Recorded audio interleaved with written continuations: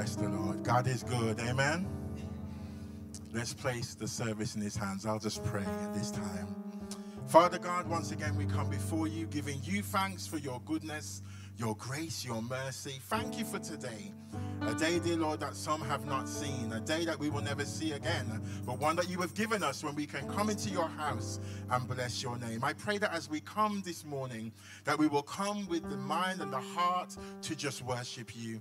To give you the thanks and the praise that is due unto your name. Because you and you alone are worthy. Today, Lord, I know that circumstances and situations may have come through the door. But I pray as we spend this time in your presence, that your Holy Spirit will minister to each and every one of us today.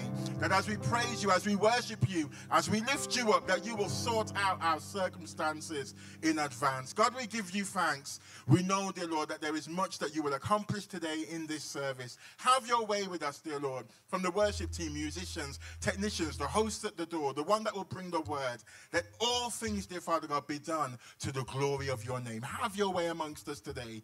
Meet the needs of your children as we bless you and we lift you up.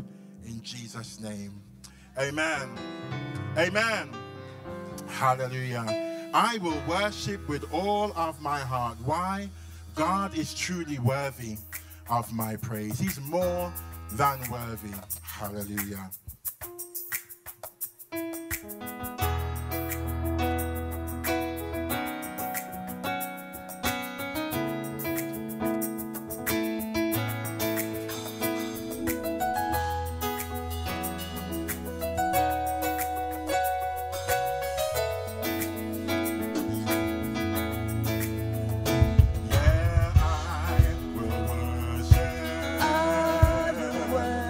With all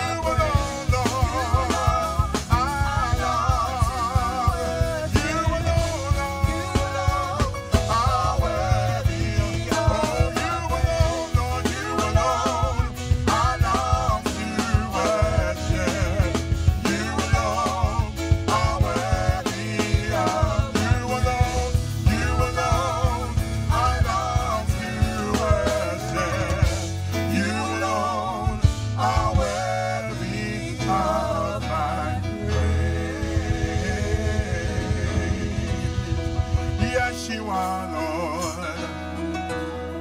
You alone are worthy. Yes, you are, Lord. Worthy to receive all my praise. Hallelujah.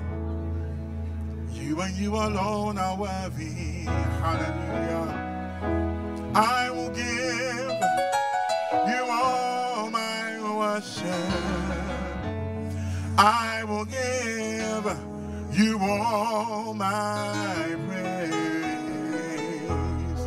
You alone, Lord, yes, I long to worship. You alone are worthy of my praise. Hallelujah. Hallelujah. Yes, you alone are worthy, Lord.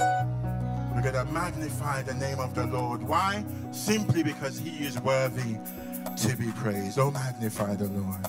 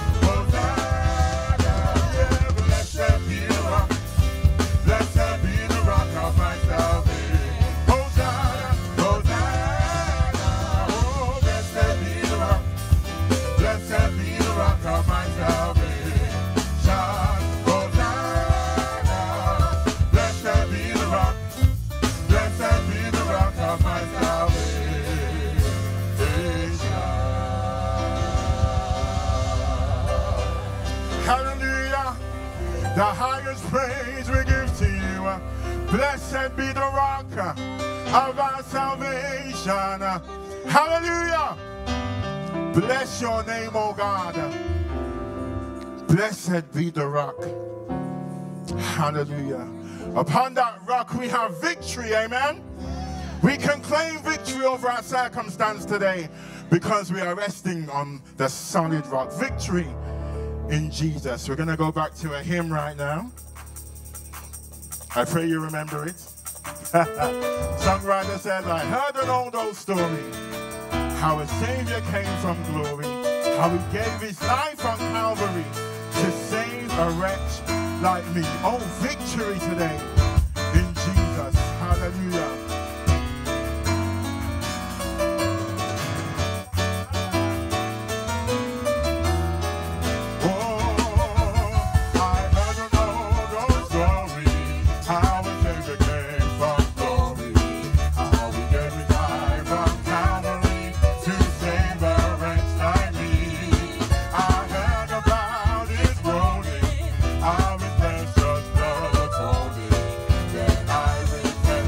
I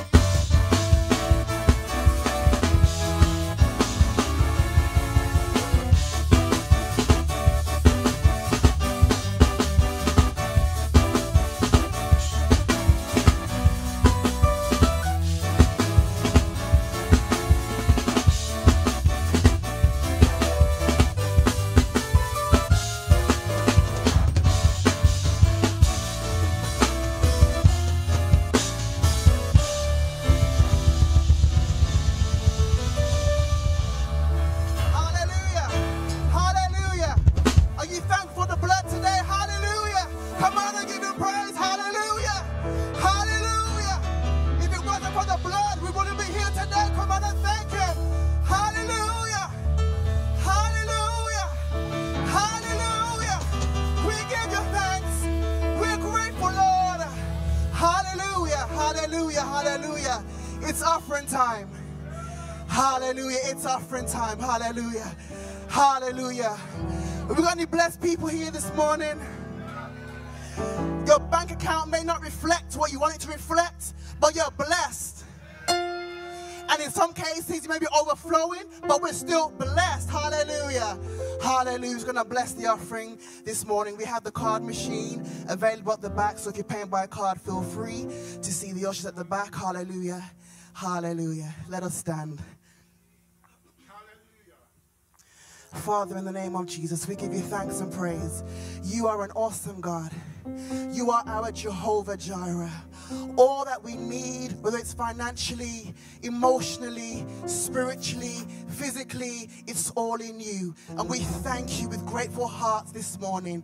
As we come today to release a sacrifice back into your kingdom, we pray and ask that you will bless every hand that gives. Lord, you know the heart of your people, those who are unable to give for whatever various circumstances. Meet them at their need today, Jesus. I pray, Lord God, you will rebuke the devourer, hallelujah, for our sake today, Jesus. We ask that you will restore the years that the caterpillar and the cankerworm have stolen. We declare it's our time to reap the harvest in the name of Jesus. Come on, church. It's our time to reap the harvest, whether it's financially, whether it's souls for the kingdom. We're declaring we take back what the devil has stole from us. We declare victory in Jesus' name in every area of our life. We ask that you will seal every hole in our life, Father God. Restore the baskets, Father God, and we declare overflow in the name of Jesus. We thank you for the victory. We thank you for the open doors. We thank you for all things, and we ask and we declare in Jesus' name we pray.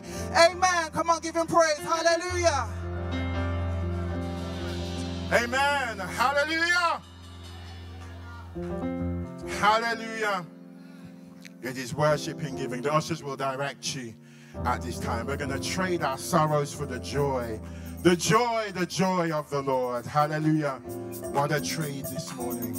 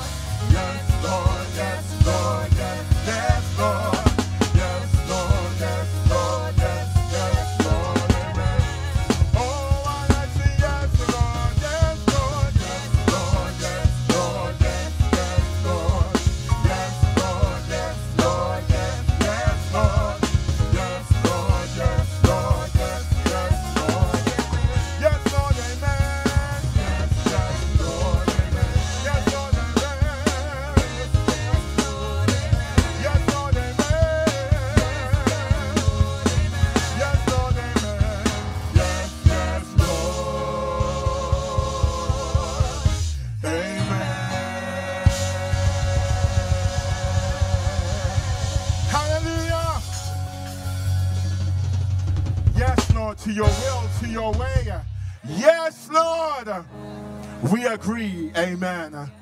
Amen. You may be seated for a moment.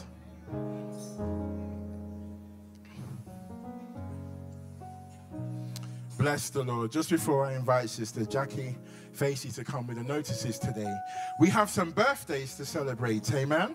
Amen? Amen? Okay, good. You're still with me. Okay, so today I have a pile of cards. We have Charlotte Letman on the 15th.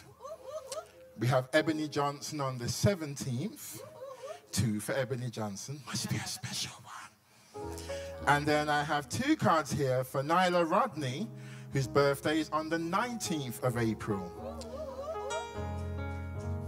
Nala, sorry, my bad. Nyla Rodney on the 19th of April. C major.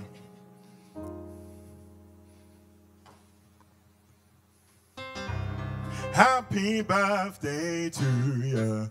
Happy birthday to you. Happy birthday. Happy birthday to you. Happy birthday to you.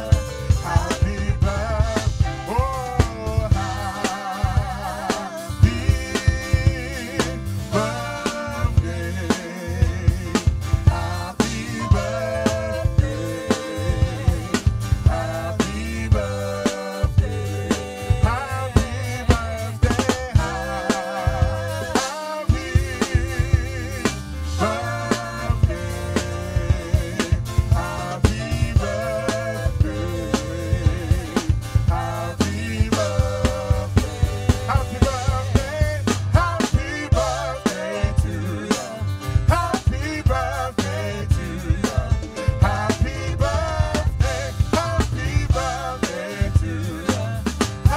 birthday.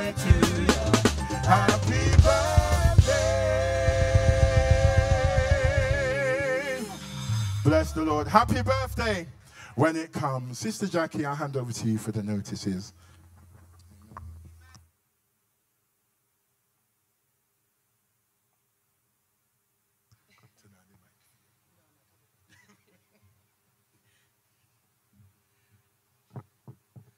Good morning, all. Is it still morning? Yeah, it still is. Praise the Lord. God is good. All the time. Amen, amen. Okay. For the notices for this week, first of all, I'm going to start off with the national events. So we have the National Convention, which is going to be on the 23rd to the 25th of August in Newport in Wales. And the registration is open. Please see the national website for further information. I understand there should be, yes, there it is. Okay, district notices. Please save a date for the Community Unity Festival, which will be held on Sunday the 14th of July. And now for our own local tabernacle services, notices, sorry. Monday we have fasting at home, 6 a.m. till 1 p.m. And in church we've got prayer 12 till 1. Tuesday we have parent and toddler group, which is 10 till 11:30. And the food bank will be here at 12 noon till 2 p.m. Then in the evening, we have Bible study, 7:30 till 9 p.m.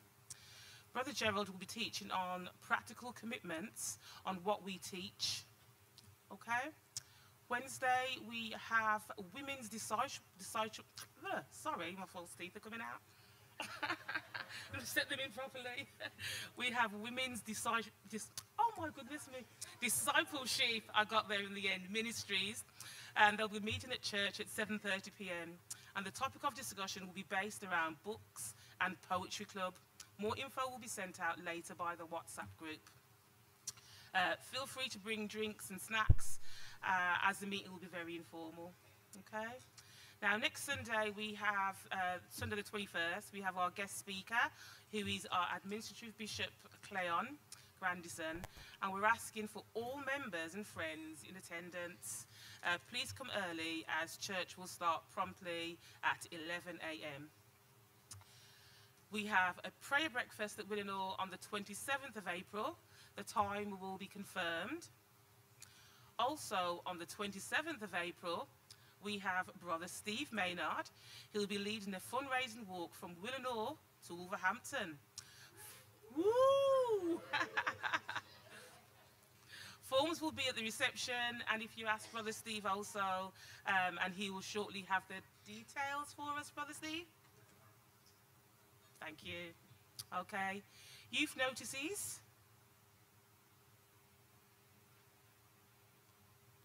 Join us for an epic night of play, pizza, purpose with Elevation Youth. Fuel up with delicious pizza, dive into exciting times and discover the deeper meaning behind it all. Get ready to have a blast and find your purpose in the process. See you there. And that's open to all ages between 5 to 25. Glenn? No? Okay, sorry. We'll move on. We're also going to be having a National Sports Day on the 4th of May. Please see Sister Tracy for any information, as she's looking to have a basketball and netball team. Okay, thank you all. God bless.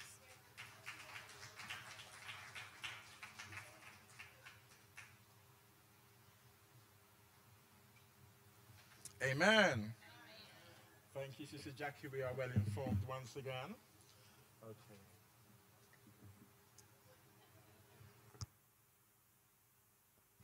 Bless the Lord. We are almost at time to hear the word. Amen. We're going to share in worship together before we pray for the speaker this morning. My Jesus, my Savior, Lord, there is none like you.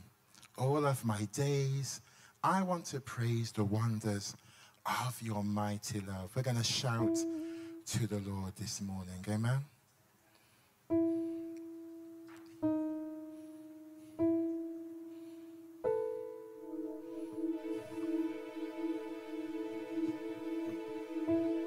My Jesus, my Savior, Lord, there is none like you. All of my days, I want to praise the wonders of your mighty love. For you are my comfort, my shelter, my shelter. You are the tower of refuge and strength. Lord, let every breath, all that I am, never cease to worship you. Shout to the Lord, shout to the Lord, all the earth, let us sing. Power and majesty, praise to the King. Mountains bow down and the seas will roar at the sound of your name. Yeah, I sing for joy at the work of your hands. Forever I'll love you, forever I'll stand. Nothing compares to the promise I have in you. Hallelujah. My Jesus, my Jesus, Lord, there is none, Lord, there is none like you. All of my days, I want to praise the wonders of your mighty love. You are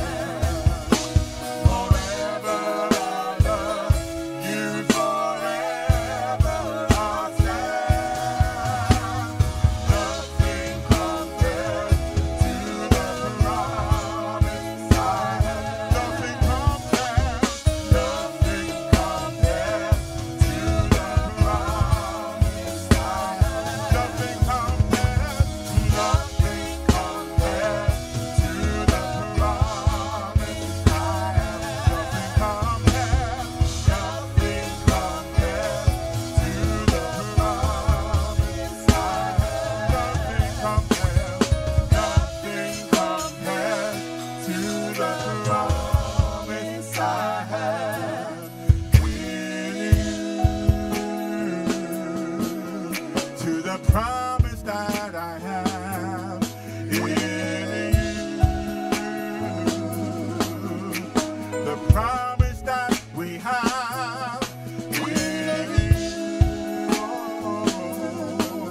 to the promise that I have in you.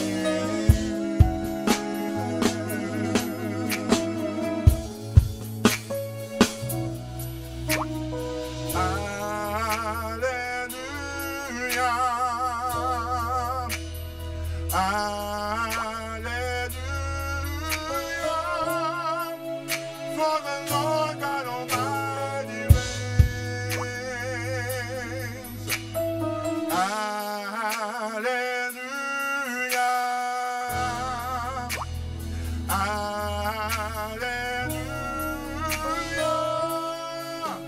For the Lord God Almighty reigns. Oh, hallelujah.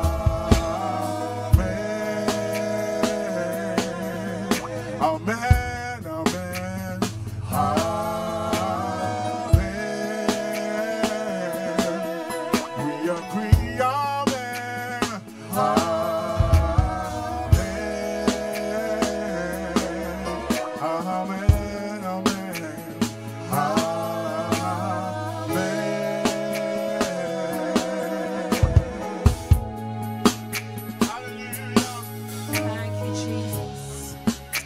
Amen, amen. Let us continue in the attitude of worship. Let us offer up our praises this morning. Worthy is the Lamb.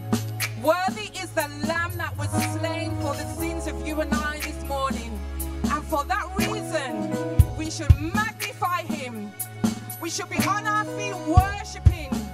On our feet worshiping the Lamb this morning. Thank you, Jesus. I'm just going to offer up a short word of prayer for this morning's speaker. And I'm just asking you all if you can be upstanding, if you're able to stand. Let's just show some reverence to the Holy Spirit this morning, because truly he's in this house. He is in this house. He has come to meet our needs this morning. And in the form of our speaker, he's going to minister to our hearts. He's going to minister to our needs. He's going to minister to the things that we don't want to speak about. He's going to minister to the things that we don't want other people to know. But God knows and sees everything. Behind every smile, there's a broken heart. Believe it. Believe it. But Christ is close to the brokenhearted today. So be encouraged this morning. No matter what you are going through, the Spirit is here. The Spirit is here. Amen. Amen. Thank you, Jesus. We just lift up your name. We honor you. We magnify you. We glorify you. We praise you. We thank you for all that you have done and continue to do in our lives. We thank you for the needs that you continue to meet. And even as the speaker, Reverend Maynard, this morning is coming to bring forth the word, I pray that you will bless him, Father God. That you will touch him, that you will anoint every word, that you will season the words, Lord God. That everything that is uttered, it will be coming straight from your throne, straight to our hearts. Let our cups be upturned this morning in a receptive state to receive your words. What is for us, let us take. What is not for us, let us still take it. Because in the future, you know that we may need it. We may not think so, but Lord God, you see our futures. You know our destinies. You know the plans that you have for us. And the word this morning, we are sure will be a timely word. One that will comfort. One that will help to restore. One that will encourage, Lord God. One that will keep us through the weeks ahead, because the enemy is not ramping.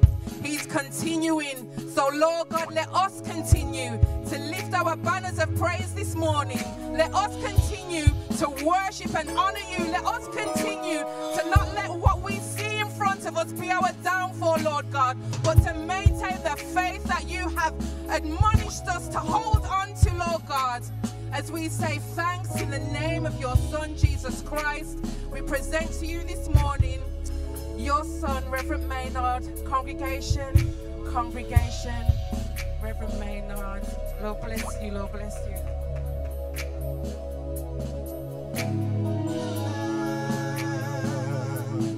Worthy is the Lamb. You are holy, holy. Are you Lord God Almighty? Worthy is the Lamb.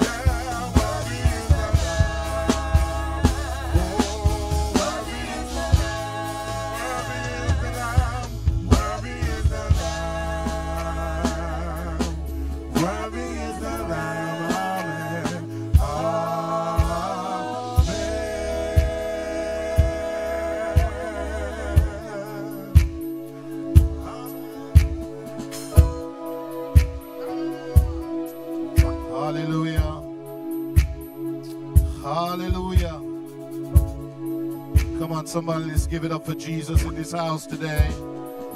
Let's give it up for the King of Kings and the Lord of Lords. Let's give it up for the conquering Lion of the tribe of Judah. Let's give it up for him who is everlasting to everlasting. He who was, he who is, and he who is to come. Hallelujah. Let's give it up for the Rose of Sharon, for the Lily of the Valley, for the bright and morning star. Hallelujah. Let's give it up for the Ancient of Days. Let's give it up for the Waymaker. Hallelujah. Come on, somebody, give it up for Jesus. Hallelujah. Give it up for your King, your Savior. Hallelujah. Let's give it up for him who is coming again. Hallelujah. Hallelujah. I come to let somebody know today that Jesus is coming again. I don't care what the philosophers say. I don't care what the naysayers say. I don't care what the atheists say. I don't care what anybody says. I'm here to let you know that this book says that our Lord Jesus is coming again. And I want to ask a question even before we get into the word today. Are you ready for the coming of the Lord? Hallelujah. Are you ready for the coming of the Lord? The signs of the times are telling us, they are evident. We can see wars. We can see rumors of wars. We can see earthquakes in diverse places. We can see the attitudes of men.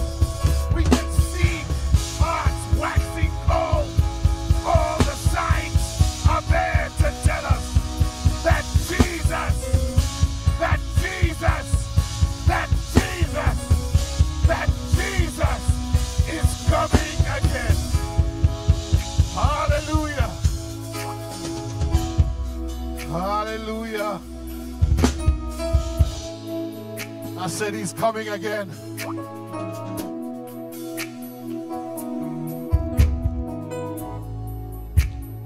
If ever there was a time not to play games, it's now. If ever there was a time to get off the fence, it's now. If ever there was a time to make your calling and election sure, it is now. If you have come into this house today and you don't know the Lord Jesus Christ as your personal Savior, I admonish you, today is the day of your salvation. Hallelujah. Today is the day. Don't put it off for another day. Today is your day to say, yes, Lord, I want to make it in. I want to know that I'm secure in you. Every week we are hearing of people that we know, loved ones that we are close to, passing away. Remember a time when death just seemed to be so distant, seemed to be so far away from our door. But now literally every week, every single week, we're hearing of somebody that is close to us has passed away. Glory to God. Just 2 days ago, I heard that my sister's good friend, hallelujah, passed away in Birmingham. 1 day short of her 60th birthday. And that age group of people who are passing away now. I remember one time we used to bury older people. But now 40s, 50s, early 60s. It seems death is no respecter of persons. Are you ready? Me, I don't fear death. I have no fear of dying because I know that my soul is right with Jesus. Hallelujah. Hallelujah. To be absent from this body means that I am present with Lord God Almighty. Hallelujah. What a wonderful prospect to look forward to if you know Jesus. If you don't know him, I encourage you today. Let today be the day that you surrender your heart to the Lordship of Jesus Christ. You may be seated in the presence of the Lord. Hallelujah. Boy, I'm going to have to lick off this fan, you know, because I don't want to catch no consumption up in here. Breeze just Thank you. Oh, glory to God. Will you turn your Bibles with me, please, to the book of Matthew? We're going to be talking about a very poignant topic today, one that I think will affect or has affected at some stage every single person in here. I don't think anybody's absolved at all from the subject matter today. But I feel the Lord has a word for this house today. Praise God. And I pray that as the word lands in your heart, that it will find a nesting place, a place where you give this word some consideration and seriously do something about acting upon it.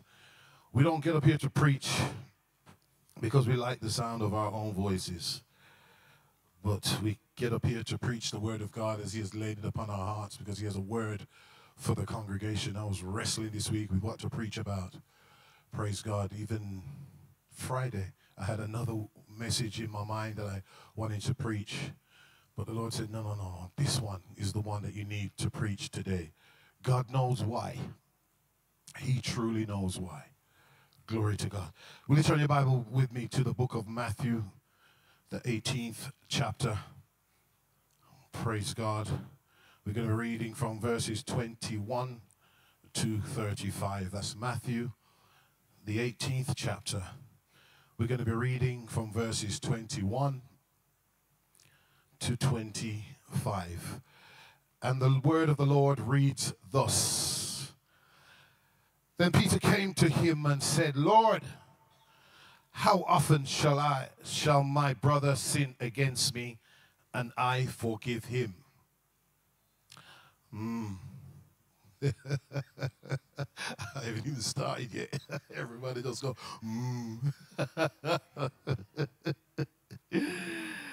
Up to 7 times. Jesus said to him, I do not say to you up to 7 times, but up to 70 times 7. Therefore, the kingdom of heaven is like a certain king who wanted to settle accounts with his servants. And when he had begun to settle accounts, one was brought to him who owed him 10,000 talents. But as he was not able to pay, his master commanded that he be sold with his wife and children and all that he had, and that payment be made. The servant therefore fell down before him, saying, Master, have patience with me, and I will pay you all. Then the master of that servant was moved with compassion. He released him and forgave him the debt. But that servant went out and found one of his fellow servants who owed him 100 denarii. And he laid hands on him and took him by the throat, saying, Pay me what you owe.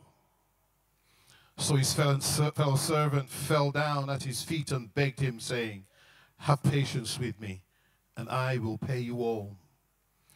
And he would not, but went and threw him into prison till he should pay the debt.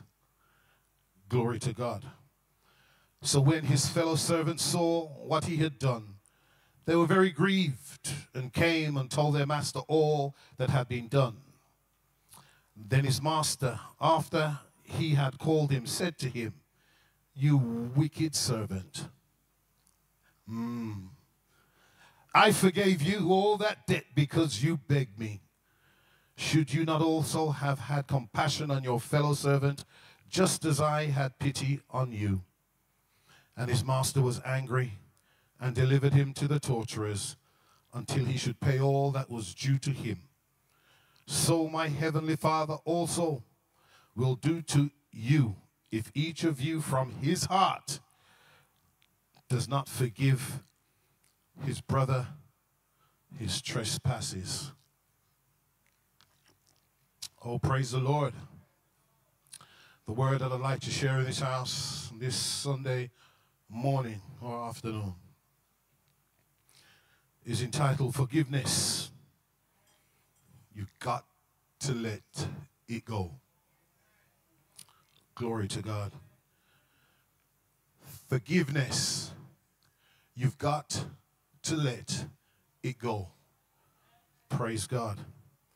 I just know that this word is going to resonate with the majority of this congregation in here. As I said earlier, forgiveness is the thing that affects all of us at some stage in our lives. Whether it be for us to forgive someone, praise God, or whether we are seeking forgiveness from somebody else, or whether we need forgiveness for something that we have done. Every single one of us will understand when I'm talking and sharing with you today about being able to forgive. As I stand here, I'm 58 years of old. 58 years of old. I am 58 years of age. 58 years old. And I've wrestled badly at times with forgiveness. You know, I've shared many times, and I like to keep it real and be as open as I possibly can, that growing up, you know, we lived in a house where my father wasn't the nicest person. You've heard me say it many, many, many times. And I used to lie in my bed as a 6, 7-year-old and hear my father mistreating my mom. And it was something that always resonated with me as a child. But then, you know, when you're too young to do anything about what you're hearing, if you want to do something, trust me. And then I used to feel in my heart this anger welling up in me to do something, even at 6, 5, you know. And I just felt that this spirit of, you can call it a spirit of murder, was welling up inside of me from a very young age. Because I wanted to kill him. I'm not lying to you. I wanted to kill him. You know, us as men, there's just something about a son's relationship with his mom. Amen. Especially when your mom is of a quiet and humble disposition. Wouldn't hurt a fly. But then to hear all of these things what I heard, it just made me constantly angry. And I used to, in my mind, I was seeking revenge from a young age. And I said, when I get to 16, I don't know why I kept saying 16. I thought, when I get to 16, I'm going to do him something. Seriously. When I get to 16, and when I got to 16, I was strong enough, I think, to take him on.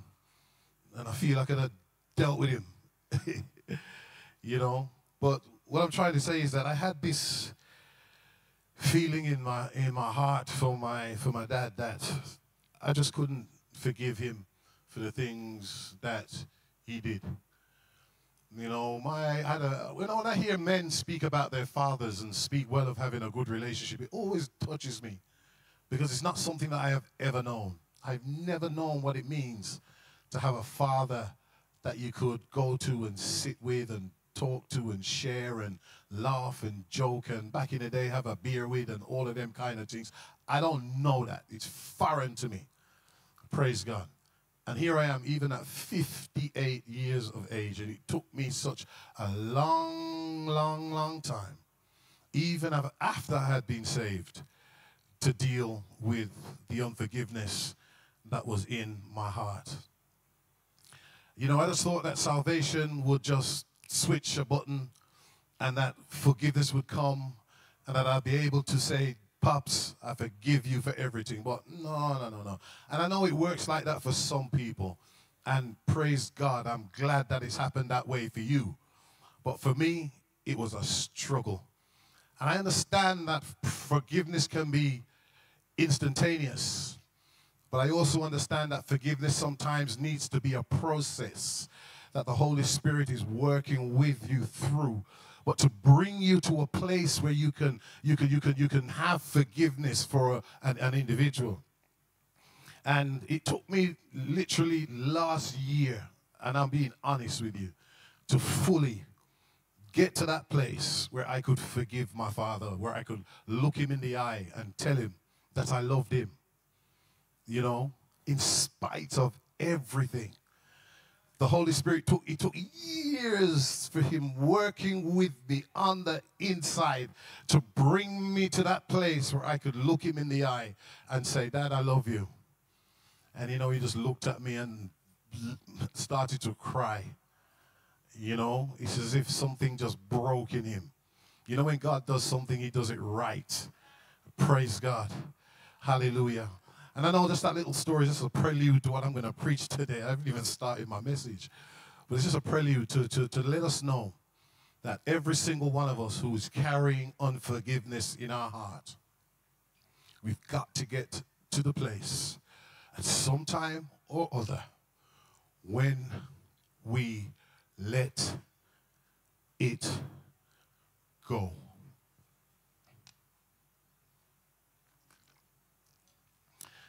The topic of forgiveness then is one that without question stirs up human emotions like no other. Even as I was talking then, even in my big age, every time I talk about it, I still feel it.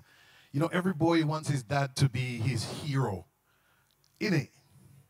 Yeah? Innit? Every boy wants his dad. I want my son to look at me, my sons to look at me as their hero. But when you don't get it, it does something to you. That even as a big man, you still feel it. Oh, come on, somebody.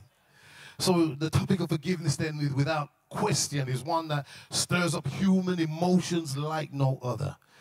It is a topic then that, if done with meaning from a godly perspective, it has the ability to end every negative relationship. It has the ability to bring harmony to our churches.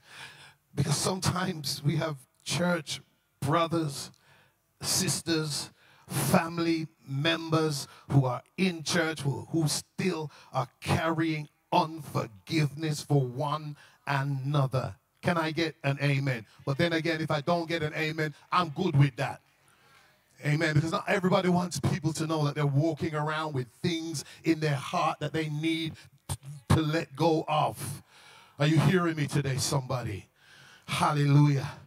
Hallelujah. So if this topic, forgiveness, is dealt with from a godly perspective, it has the ability to end every negative relationship, to bring harmony to our churches. It has the ability to bring healing to our community and nations. Hallelujah. And it also has the ability to prevent the vast majority of armed conflicts if people would just forgive one another. Hallelujah. Forgiveness from a dictionary perspective is typically defined as the process of concluding or ending resentment, indignation, or anger because of a perceived offense. It also means ceasing to demand punishment or to seek restitution. To stop being angry because someone has hurt you or offended you. You've got to let it go. Hallelujah. For a deeper and more meaningful analysis of the word forgiveness, it is to the word of God to which we must turn. We must look at this word forgiveness from an Old Testament and a New Testament perspective to gain the full understanding as to what forgiveness means and what it doesn't mean. Some of us get it twisted when we talk about forgiveness. I will forgive you, but I never forget. That's not forgiveness. I will never forget what you did to me. Amen. Can somebody identify what I'm saying? Yes, you're sitting there looking all stush. Yes, but I bet you somebody in here said that before. Oh, glory to God. The whole Bible then is a message of forgiveness. This entire Holy Writ is a book all about forgiveness. God's forgiveness for mankind. But the first recorded act of forgiveness is seen in Genesis 3 and verse 21. Hallelujah. Here we see the Lord himself cover Adam and Eve's shame and guilt and nakedness with a tunic of animal skin. Blessed be the name of Jesus. The progenitors, or the beginners then of the human race, had fallen into sin and out of favor with their Creator. We all know the story that Adam and Eve had fallen. Hallelujah. And the Bible tells us that they tried to hide themselves from God. They tried to cover themselves with fig leaves to cover their shame and to cover their nakedness. But this scripture here in Genesis 3:21, it shows us the foreshadowing of how the blood of Jesus would forgive us and cover our sin, our shame, and our guilt. Hallelujah. The covering that Adam and Eve used was not sufficient to cover their sin. So God slew an animal in that garden, and he took its skin. And on that skin, I believe, were droplets of blood. And when he put those skins as tunics on Adam and Eve, it acted as a covering for them. And it was a foreshadowing of the same blood of Jesus Christ, who would cover our sin, who would cover our shame, who would cover our nakedness. Can I get an amen in the house? Oh, glory to God. That was the very first sign of forgiveness in the scripture. The blood covering. Hallelujah. Hallelujah. Hebrews 9:22. And God says, and by the law almost all things are purged with blood. And without the shedding of blood, there is no remission of sins. Without the shedding of blood, there can be no forgiveness. And when we continue to look through the Old Testament, the first 5 books in particular, we see the forgiveness of God continuously with the children of Israel. We see the tabernacle. We see the high priest once a year slaying an animal, taking that animal into the Holy of Holies. Praise God. So to atone for the sins of the people, forgiving those who are guilty. Every single year the people could come and have their sins forgiven.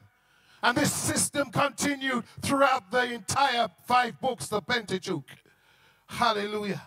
And it showed forth continually the forgiving nature of God. In 1 Kings 8, verses 30, verses 34, verses 36, 39 to 50, we see Solomon constantly asking God for the forgiveness of his people as he dedicates the temple.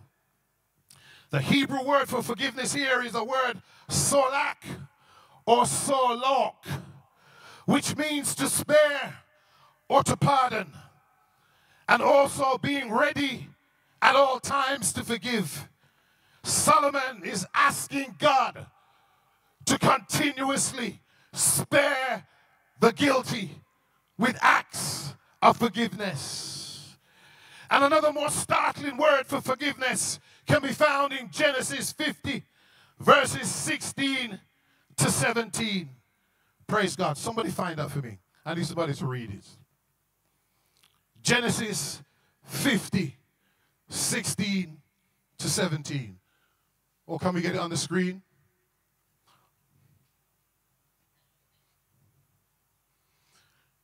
Genesis 50, 16 to 17.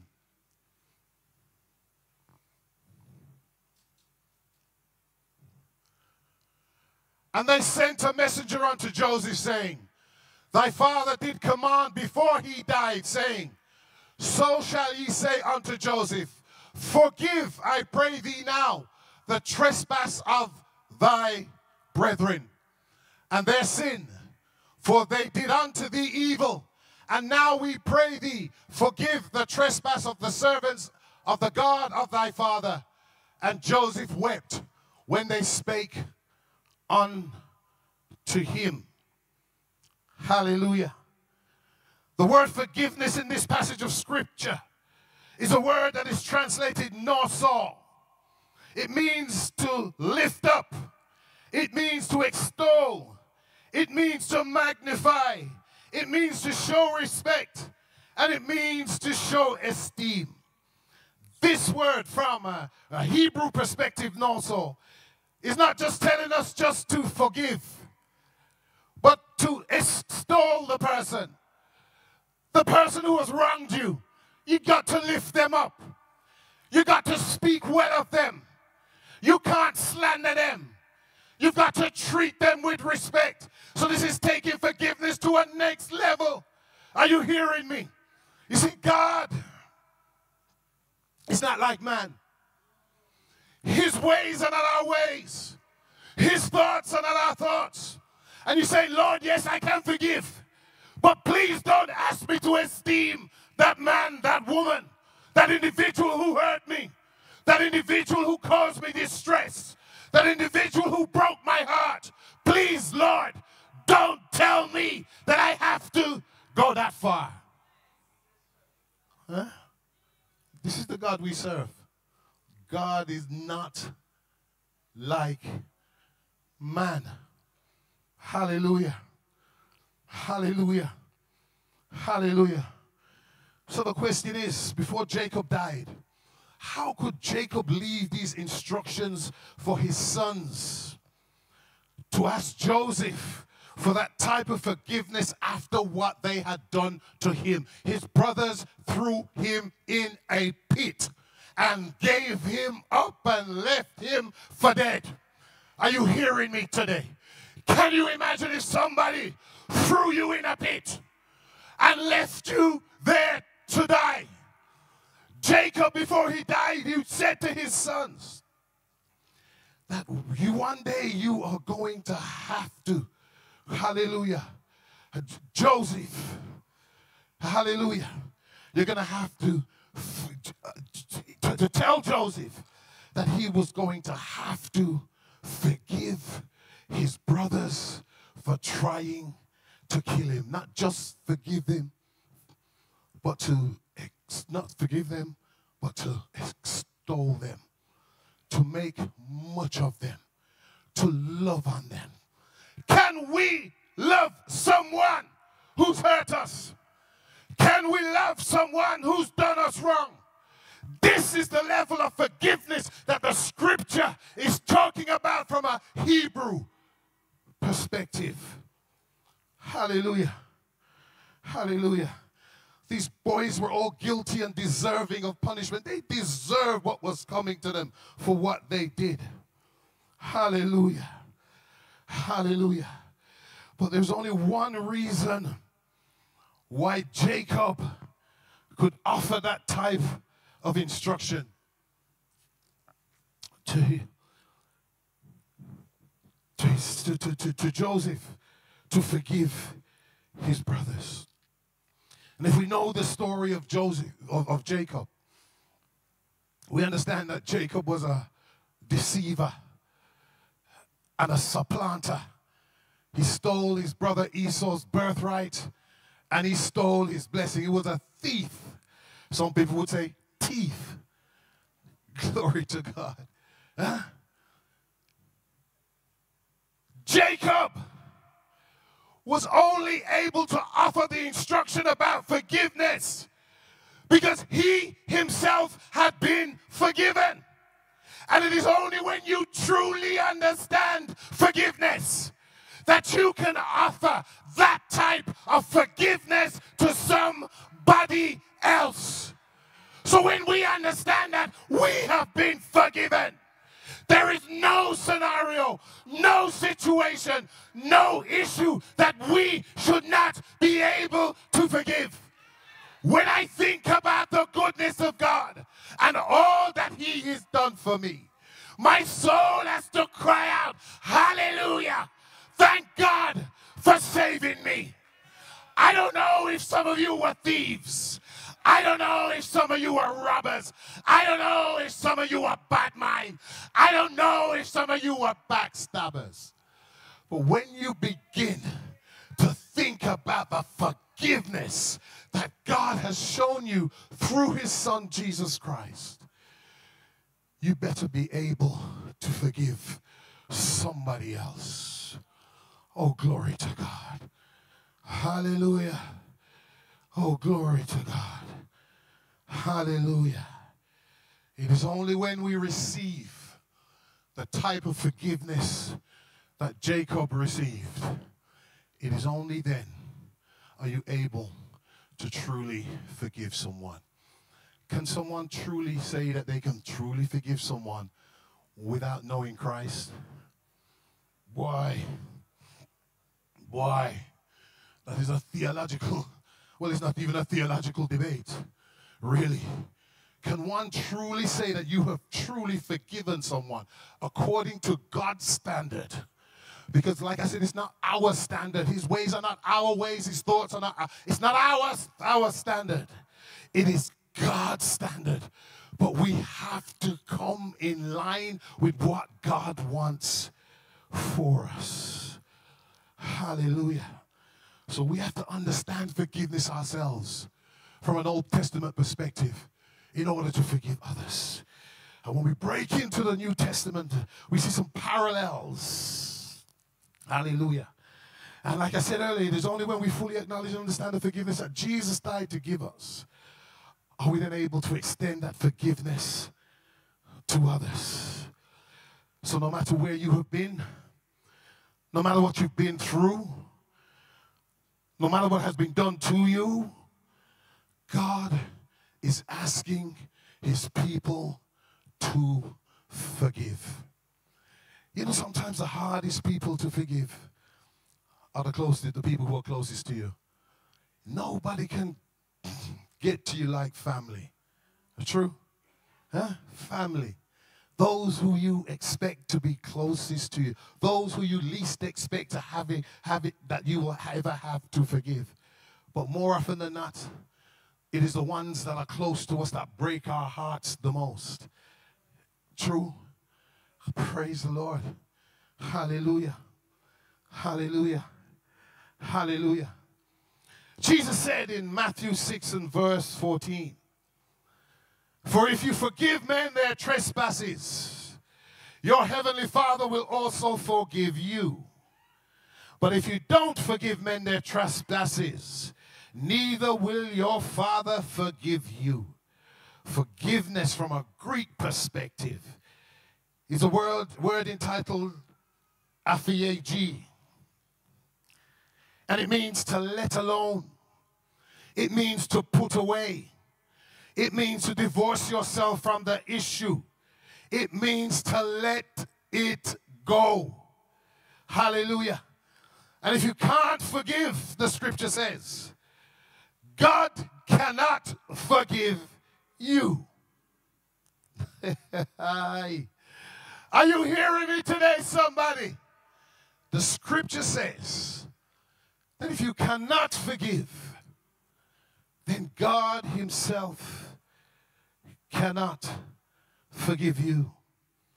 So then that throws up another theological argument. Can a lack of forgiveness, hallelujah, prevent you from making it in to the kingdom? Question. Do you feel that a lack of forgiveness can prevent you from making it in to the kingdom?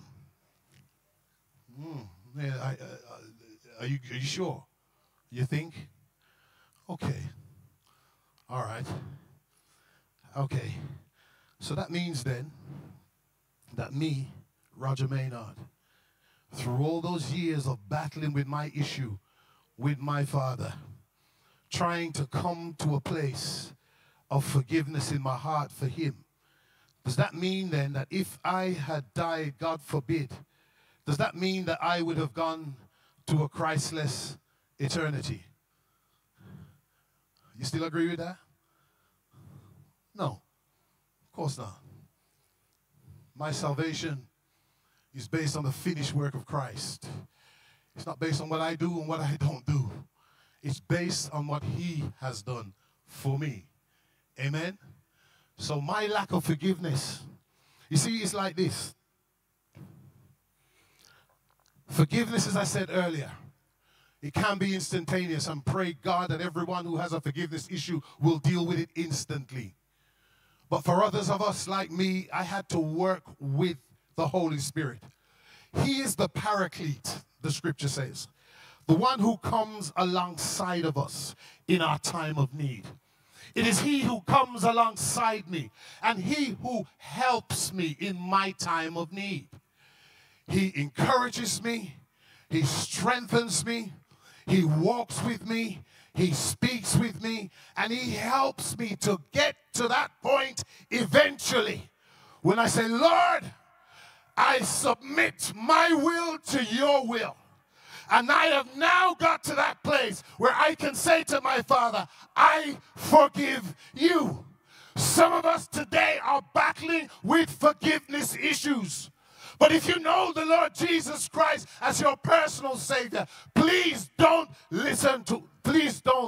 believe that unforgiveness is going to take you to hell, because it won't. The finished work of Christ, the blood of Jesus, is already upon you. The scripture here, I believe, is talking about those individuals who have a lack of understanding. Those individuals who can never come to the point of forgiveness. They have said in their heart, and it's a heart posture. When your heart says, there is no way under God's green earth that I am going to forgive you. Nothing anybody says to me is going to change my mind. I will never, ever forgive you. Those are the individuals I believe that the scripture is talking about when it says that if you don't forgive, you will not be forgiven. It's someone who has a heart posture, unregenerated heart. Because you see, if at all you have the Holy Ghost, the scripture tells us that a good tree cannot produce bad fruit. Are you hearing me today? So I believe that a good tree is those who have committed and submitted their lives to the Lordship of Christ. It doesn't mean that you can't do anything wrong. It doesn't mean that you can't say anything bad. It doesn't mean that. Hallelujah. But it's saying that because of your position in Christ, fruit takes time to develop. We're talking about a heart posture. Fruit takes time to develop. So if you continually develop a hard heart, hallelujah, when it comes to forgiveness, and you will refuse to move from that place, that suggests to me that your heart is unregenerated and you have never known the Christ at all. How can a true believer who understands the forgiveness of God declare that they could never, ever forgive someone? It is impossible. Are you hearing me? A good tree cannot produce bad fruit, just like a bad tree cannot produce an unregenerated heart, cannot over time produce good fruit. So if you're bad mind and you have a bad heart, you don't expect good fruit to come from them. It's a heart position. Are you hearing me today, somebody? Oh, glory to God. Hallelujah. It's like the scripture where he says, but Lord, Lord, did I not cast out demons in your name? Huh? Did I not prophesy in your name? And the Lord says, depart from me, because I knew you not.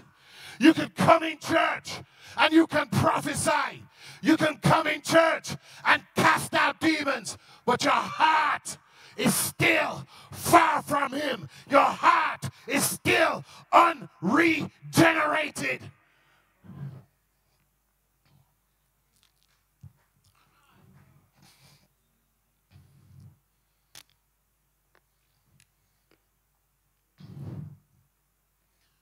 Oh, glory to God.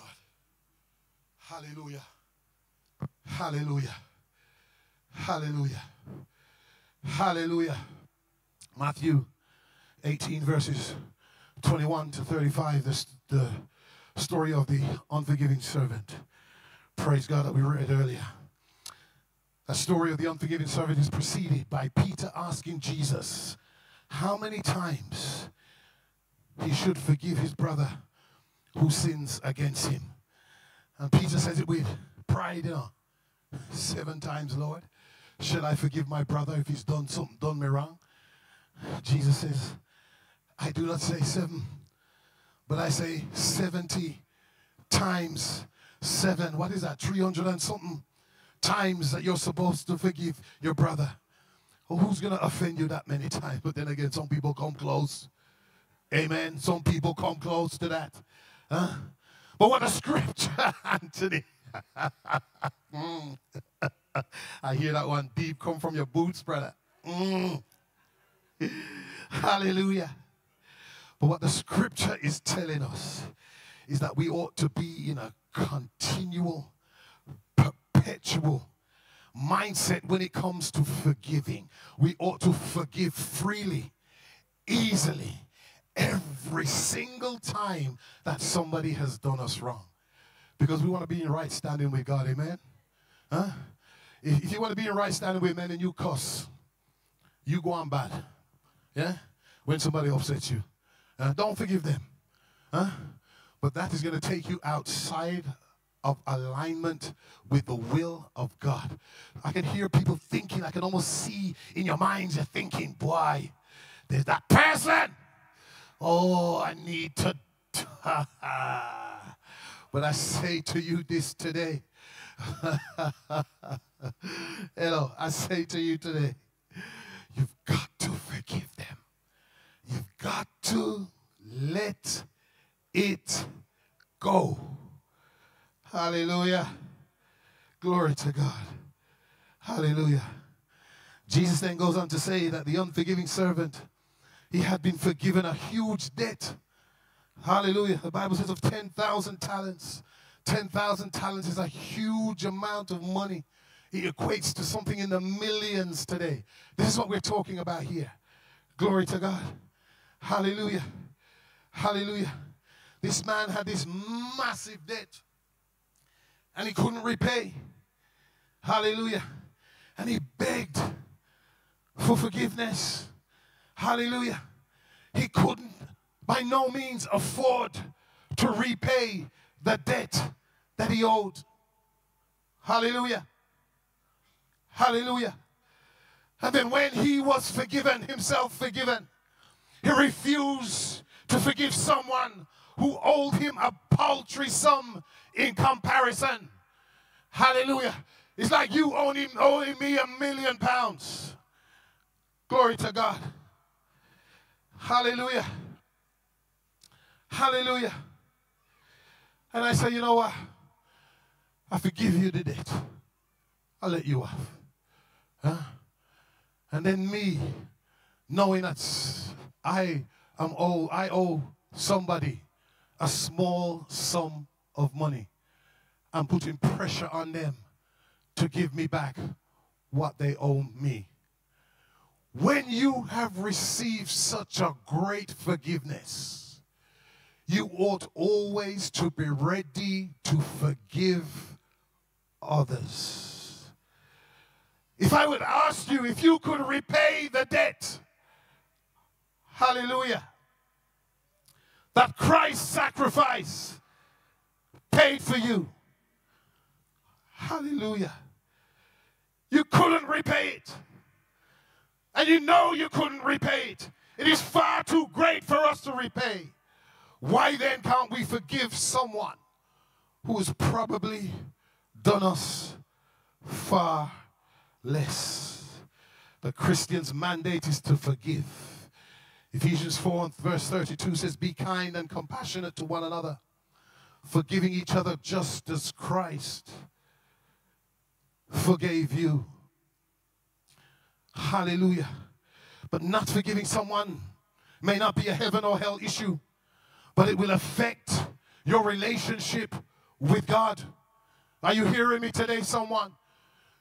Being unforgiving, not forgiving someone may not send you to hell, but the one thing it will do is affect your relationship with God.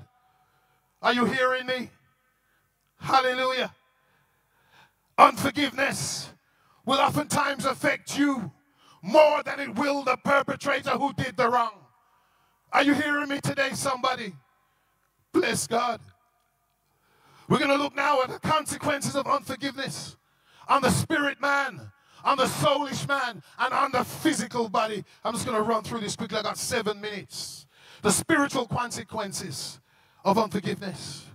1, you will grieve the Holy Spirit. Are you hearing me? If you walk around with unforgiveness in your heart, you will grieve the Holy Spirit. Ephesians 4:30 says, and do not grieve the Holy Spirit of God, with whom you were sealed for the day of redemption. Remember, the Holy Spirit is a person with a personality.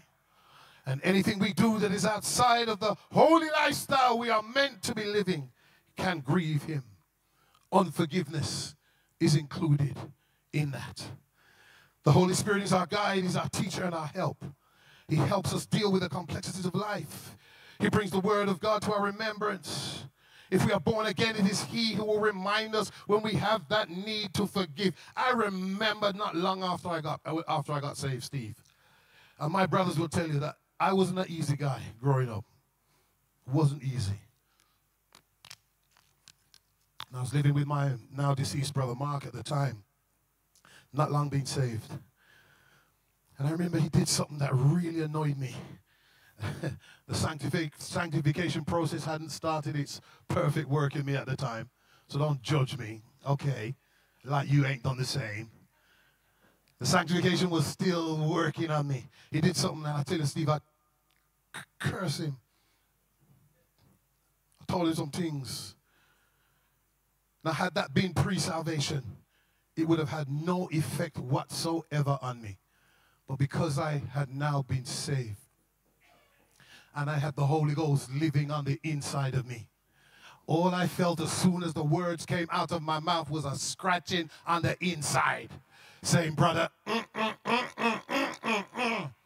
I tell you, I had no peace. I couldn't rest. One time before, I tell you about whatever, your what's it not and all the rest of it. And I wouldn't care a thing. Nobody couldn't tell me nothing. But the Holy Ghost on the inside, he started to scratch me on the inside and said, brother, you need to go and seek restitution. You need to go and put that right. And I went up to my brother later on in the day. I couldn't take it no more. And I said, Mark,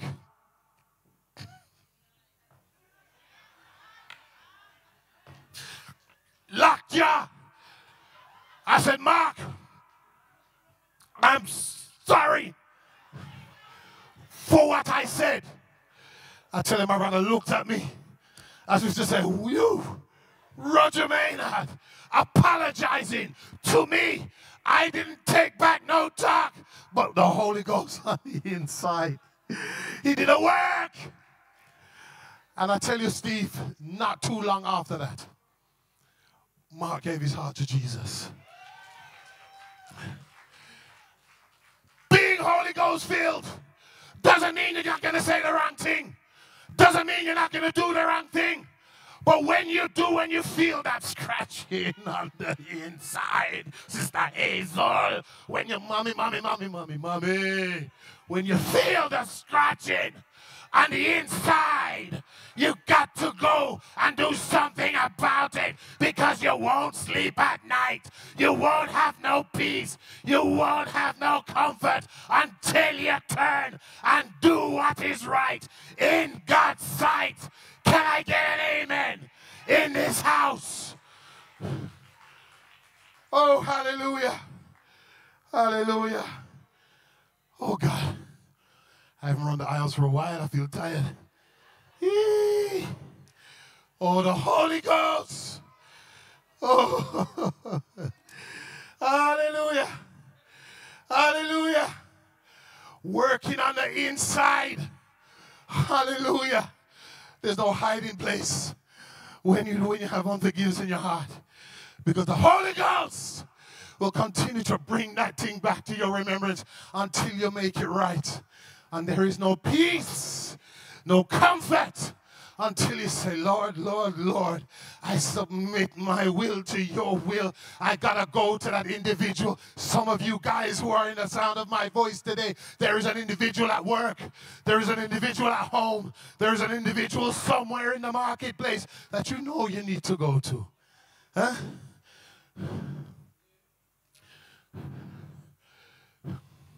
It's not a heaven or hell issue, but it will hinder your spiritual growth. It will hinder your spiritual life if you don't make it right. Hallelujah. Hallelujah. Hallelujah. Hallelujah. Hallelujah. Hallelujah. A refusal to forgive means that sometimes the Holy Ghost just kind of slips away from you. The scripture says he never leave you nor forsake you. He's not going nowhere permanently, you know. But sometimes the Holy Ghost just needs to take a little step back and leave you to yourself and say, listen, you go and deal with that. And until you deal with that, don't expect me to come close to you again and be in total communion to you, because you're living in rebellion to me. Are you hearing me today, somebody? Somebody needs to forgive someone. Somebody needs to let it go. Oh, glory to God. Hallelujah. When you're in that state of unforgiveness, it also opens a door of opportunity for Satan to sneak in and to cause havoc. Open doors. Unforgiveness will open up a door in your life where the enemy, anytime you have open doors, the enemy can just come marching in with his big size 10s and big boof self. He will come in and cause havoc in your life because you've left that door of unforgiveness open. Are you hearing me today? And some of us are going through trials and tribulations because we have unforgiveness in our heart, because we won't deal with the matter. And the enemy is riding roughshod all over us. You need to deal with it. Glory to God. Hallelujah. Hallelujah. Hallelujah. Satan, he will come and he will lie to you. And he also will tell you that there is no one else facing what you have had. Huh? He will tell you you have a right to keep your hard heart. Because you see, what was done to you, nobody else has been through that. Amen? Nobody else has been through that. That's what the enemy lies and tells you. You're on your own. You know, nobody else has faced what you're going through. But I guarantee you, glory to God, that there are many others out there who are going through the very same thing that you are going through. Are you hearing me today? Because the devil is a liar. I come to declare today that Satan is a liar from the pit. Glory to God. Hallelujah. He's a liar. The enemy will tell you that you have the right to that grievance and encourage you not to let it go. Hallelujah. Compromise begins to set in and you leave yourself open to an escalation in your sinful activities. Because when you don't do what the Holy Ghost encourages you to do, sometimes it can lead to other situations because you haven't dealt with that. It can open a door that leads you into other situations of sin in your behavioral patterns. So you need to deal with it. Glory to God. Hallelujah. Unforgiveness leads to bitterness. And bitterness always needs an outlet. A bitter person will always express it one way or another. Hallelujah. And sometimes that bitterness can come out and rear its head when you least expect it. In your attitude, in your countenance, just the way you look. Sometimes your behavioral patterns can all change. Why? Because you have left that door open. The enemy has barged in. And it's starting to escalate in your life. You need to let it go and you need to deal with it. Hallelujah. Hallelujah.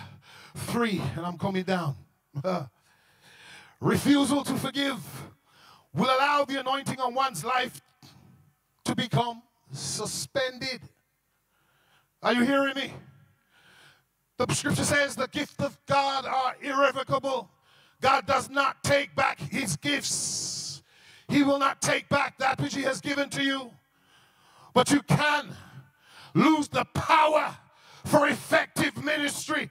You know, sometimes people can preach with things in their heart and the word can go forth, but it lacks the power that it ought to have because there is something going on with the preacher. And it can also happen with those who play music and those who sing. Unforgiveness will stop the anointing of God from flowing fully in your life. You need to deal with it. You need to let it go. Hallelujah. Glory to God. 4, it hinders your fellowship with God. We have fellowship with God through our prayer life. Unforgiveness hinders our prayers. Are you hearing me? Unforgiveness will hinder your prayer. Psalm 66 and verse 18 says, if I regard iniquity in my heart, the Lord will not hear me. So you can pray till you're blue in the face. If you have got unforgiveness in your heart, the scripture, unforgiveness is classed as a type of iniquity. Glory to God. If you have that in your heart, it's going to block your prayers from God hearing you. You need to deal with it, and you need to let it go. Hallelujah. Hallelujah. Hallelujah. Glory to God. Hallelujah. Hallelujah. So that's how unforgiveness affects us from a spiritual perspective. I'm coming down. I said that 3 times.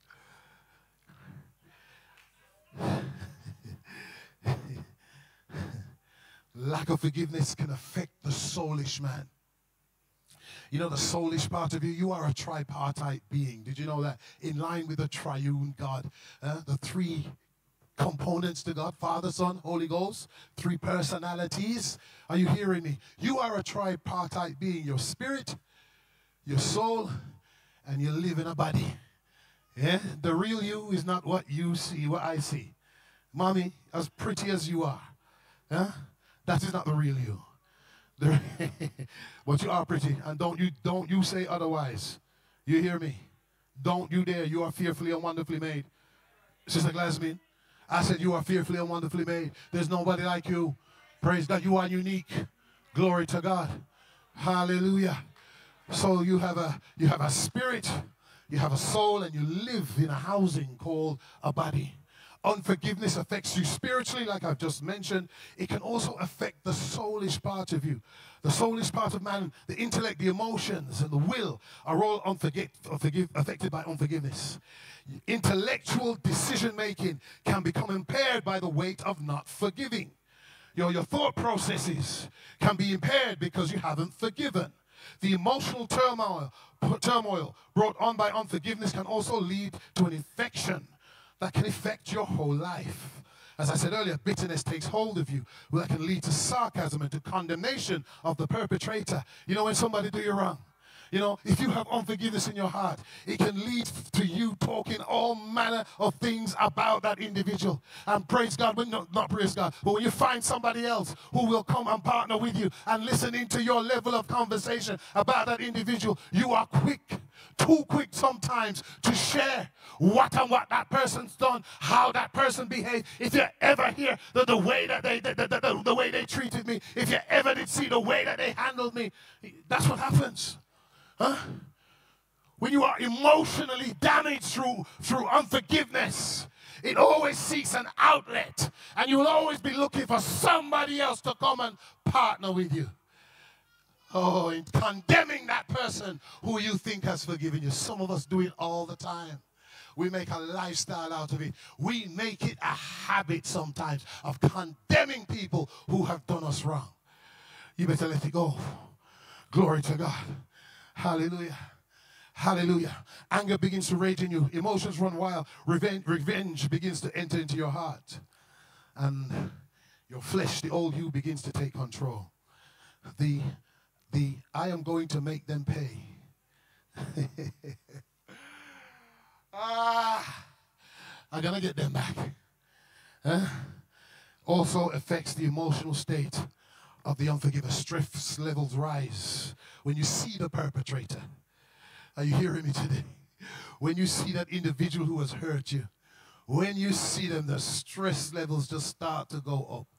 But you know, when you forgive somebody, when you truly forgive them with the love of God and you let that situation go, you know when you have truly forgiven someone, when you see that individual and your stress levels do not rise, seeing them does not affect you whether good or bad. You see them and you can greet them and you say, praise the Lord.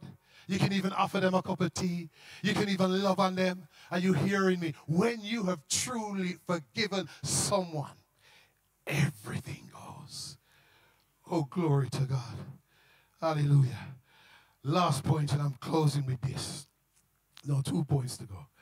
Unforgiveness on the body. We talked about the spirit man, the soulish man. You know, unforgiveness also affects your body, your physical body. Dr. Robert Enright from the University of Wisconsin, he founded the International Forgiveness Institute and is considered the initiator of the forgiveness studies. Recent work focused on what type of person would be the most forgiving. Results show that people who were most hostile and angry in life were less likely to forgive even after a long time. The studies also show that people who forgive are healthier and happier than those who hold resentment. Are you hearing me? Hallelujah. And I believe you live a longer life. You know, stress is a killer. You know, when you've got somebody up in your heart, as they say, it can kill you, you know. Huh? It can start working on the inside of you, huh?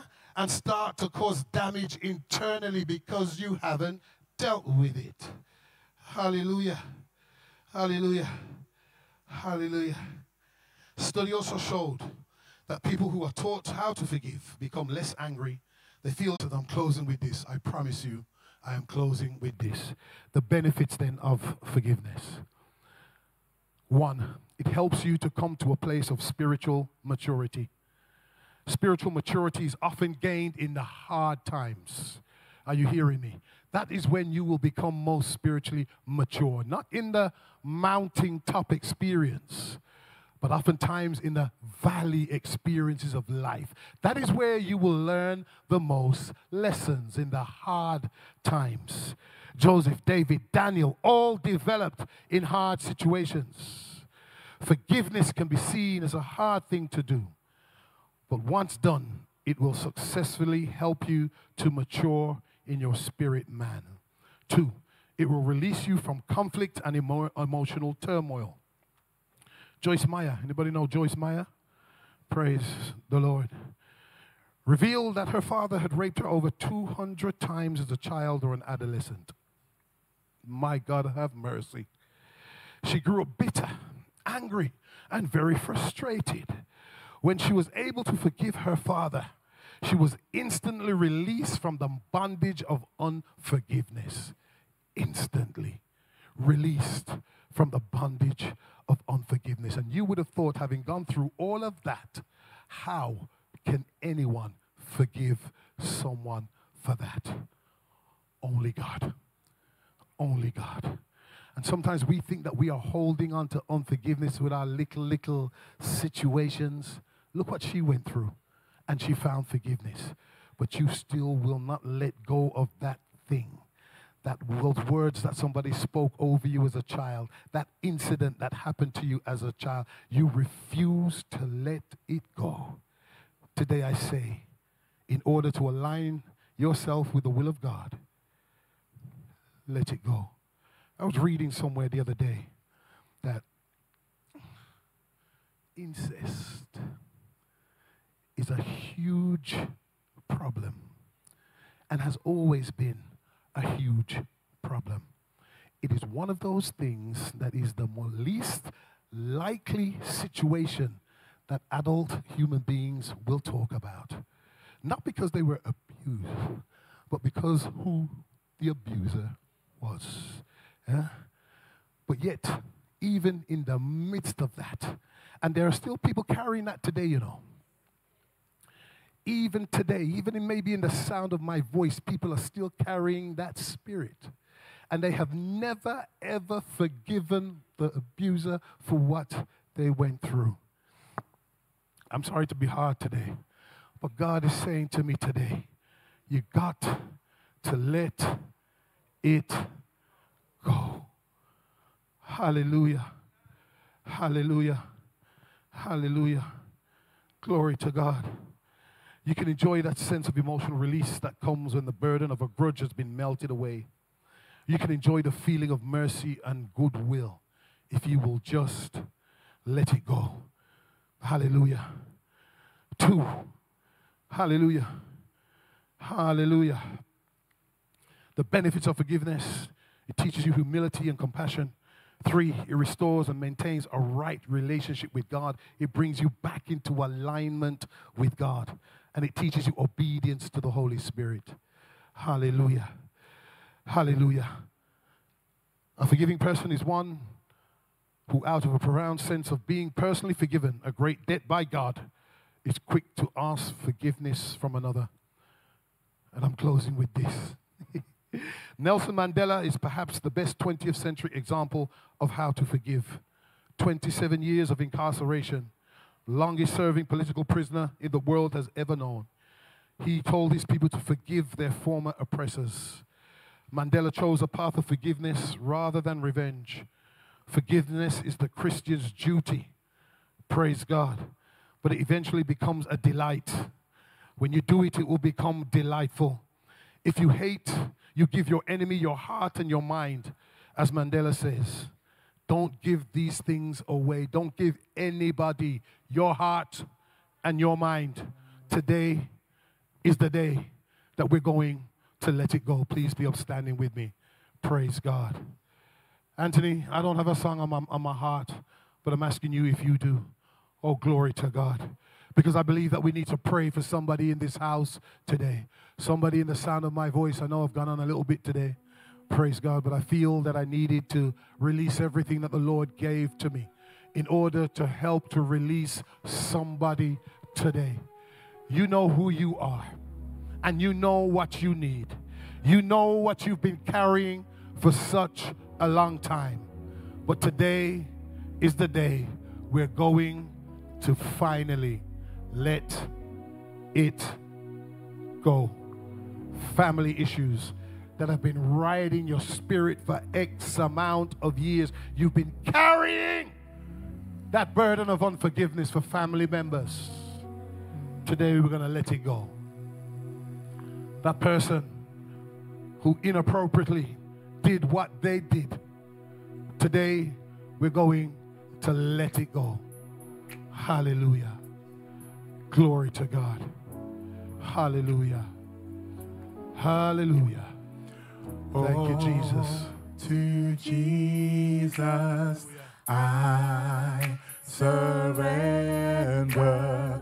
All to Him I freely give.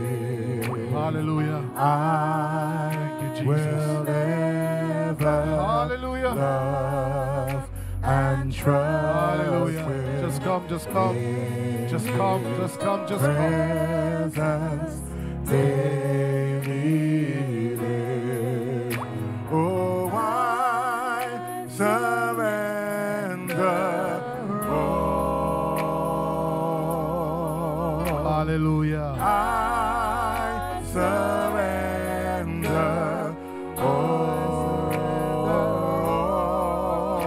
all to Thee, my blessed Savior. I surrender all. I surrender all. Yes, I surrender all. Oh, I surrender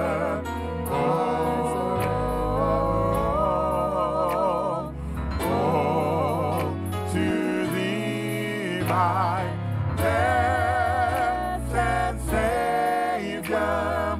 I surrender all. I surrender all. Yes, I surrender all.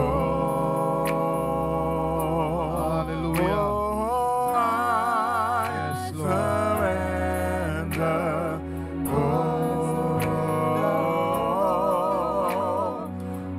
all to Thee, my blessed Savior. I surrender all. Hallelujah, hallelujah, hallelujah. Hallelujah, hallelujah, hallelujah. Thank you, Jesus. Hallelujah.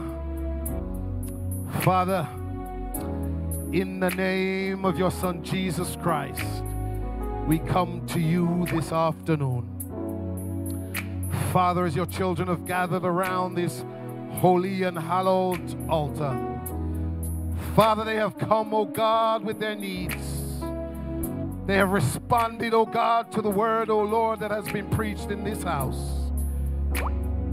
I am a mere vessel, Lord God, releasing that into the atmosphere which thou hast prompted me to do. And so, Holy Ghost, we ask you right now to do your part, oh God, that you would minister, Lord God, to every individual at this holy place right now. Father, your children have come, Lord God, of their own volition. Nobody has dragged them to this place, Lord God, but they come because they recognize, Lord God, something in the word, oh Lord, has touched them and touched their hearts. And they have come, oh Lord, to this place for their release today. I pray, Holy Ghost, that you would begin to do a deeper work in the hearts of the hearers. That you would minister life, Lord God, where death once reigned. Lord, we pray that each and every one, Heavenly Father, who may have unforgiveness in their heart, will let it go, Heavenly Father. They will drop it at this altar. And when they return to their seat, Lord God, they will recognize that they have released their problem unto you. You are the meter of needs. You are the Holy Spirit, the Paraclete, the one who comes alongside those who have their needs. And so, Holy Ghost, we pray that you would minister to your children right now. Right across this altar, Lord, right across this auditorium, even those who haven't come, but they know, Lord God, that they have a need regarding unforgiveness. We pray, Lord God, that you would walk the aisles. Holy Spirit, do what only you can do. Touch each and every heart who needs you today. And we are praying, Lord God, that there shall be a change in their circumstances. There will be a change, Lord God, in their situation. They will leave this place, Lord God, changed from how they came in. Because the word of God has ministered life to them. And so, Father God, I pray in the name of Jesus Christ that each and every one at this altar today will begin to come into alignment with your will for their life. And every blockage and unforgiveness has brought to them, Lord, we pray that you remove it right now in the name of Jesus. We speak victory over them. We speak life over to them. We speak life, oh God. We speak a change in their circumstances. And that they will from this day forward never be the same again. For every victim, Lord God, of abuse that is unforgiven, where the perpetrator still lives in the head of any individual, Lord, we pray, Lord God, that you would remove that face from their dreams. Remove that face, Lord God, that they see ever before them. Remove that anxiety that they are feeling in their spirit. Remove it, Lord God, and give them a fresh start from this day forward. Satan, we come to serve you. Notice this day that you will no longer invade the space of these of God's children, but as they learn and walk in forgiveness, so their lives will be transformed from this day forward. For every abuser, Lord, we pray that they too would find, oh God, themselves in a place where they too can ask you for forgiveness for all that they have done. Father, we commit them to you right now. Wherever they are, whoever they are, Holy Ghost, we pray that you would arrest them in the name of Jesus Christ. Arrest them, hallelujah, and cause them to bow the knee and to give their lives to you, and that they would seek forgiveness for their actions in the name of Jesus. Father, we commit and commend your people to you. And we thank you for the mighty work that you will be doing in their hearts. Father, we give you all the glory. We give you all the praise. And we thank you, Lord, from the bottom of our hearts, for that today is a new day in Christ. And we thank you, Lord, for your blessings upon your people. In Jesus' name we pray. Amen. Amen. Go back to your seats with a shout of praise, giving God thanks for the change. Hallelujah. For the change. In Jesus' name. Hallelujah. Oh, glory to God. Hallelujah. Hallelujah. Just before we go, I'd just like to ask the men, if you can, before we leave. There are holy chairs around the back there that are just driving me mad every time I come and see them.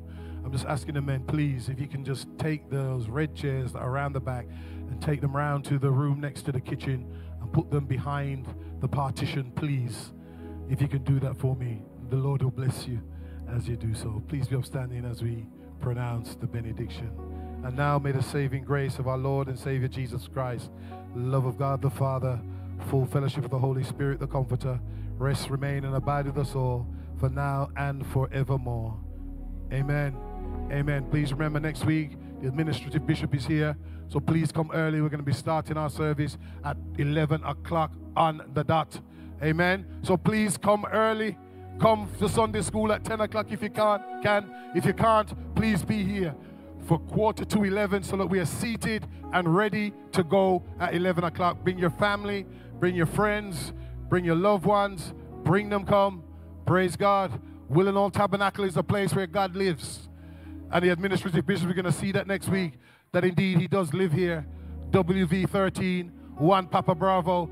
That is the address where the Holy Ghost lives. And the administrative bishop, we're going to see that next week. So please come out in your numbers next week. God bless you. Enjoy your day.